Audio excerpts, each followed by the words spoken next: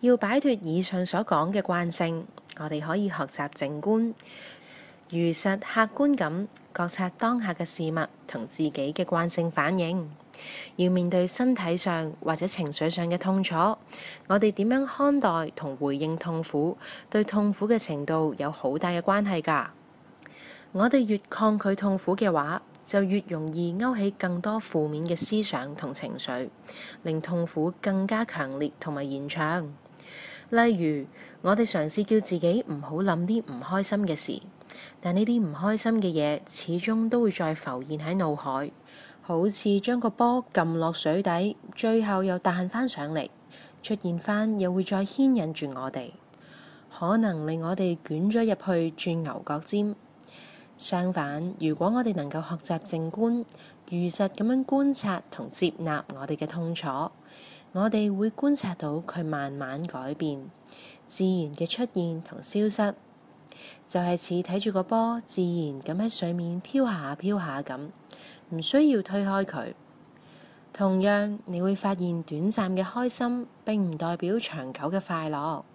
所謂快樂嘅時光過得特別快，我哋平時追求嘅歡愉並唔長久，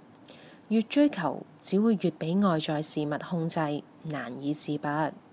例如有啲人鍾意買嘢嚟滿足自己，買嗰下就好開心，但係買極都仲係覺得唔夠多、唔夠好，得唔到長久嘅快樂之餘，仲俾物質控制咗佢自己。透過靜觀，你會發現所有嘅歡愉、痛苦、壓力等等嘅感覺都係會出現同消失，不斷咁變化。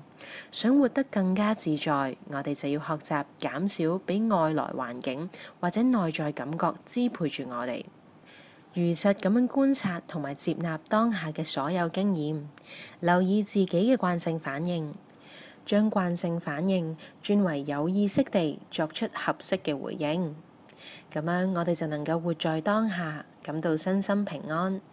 生活亦變得更有自由同選擇。上面講嘅歡愉同痛楚可能抽象咗啲，但透過靜觀要留心覺察嘅係此時此刻所有經驗，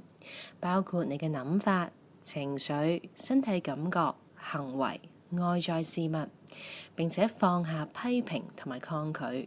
學習接納佢哋。